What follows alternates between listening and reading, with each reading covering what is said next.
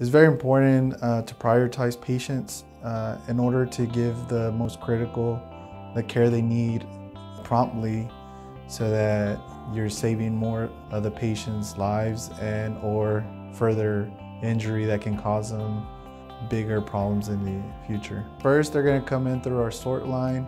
You have to kind of give a quick 5-minute story to see if they need to go straight into the critical care area. And then that nurse needs to see how many resources they're gonna need. And so we can put them in the proper area. Once you put them in the proper area, the provider teams come and the nursing team comes and they do collaboration. And then we either get the patient prepared for the future with future appointments or get them the education they need or the resources they need. And then we make sure that they repeat that back to us, and then we discharge them, and hopefully they can go to a PCP.